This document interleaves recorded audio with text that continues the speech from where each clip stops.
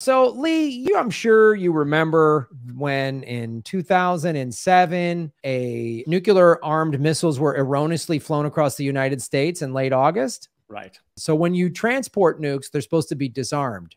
Well, they forgot to do that. I mean, you can't expect everybody to do everything, Lee. On August 29th, they call this a bent spear incident. So what's a bent spear incident? Bent spear is a Pentagon term referring to a nuclear weapon incident that is serious, but without a threat of detonation. So this is a play on Broken Arrow, I guess, which is the full lost nuclear weapon. Yeah, it's just a bent spear. No big deal. Okay. Boy, they're just a hop, skip, and a jump away from calling some of these like flaccid dick or like. Yes, I know. This was a soft shaft, Lee. We had a soft shaft incident. I mean, as George Carlin rightly said, these are all just giant dicks that they're firing at each other. We were transporting a mega cock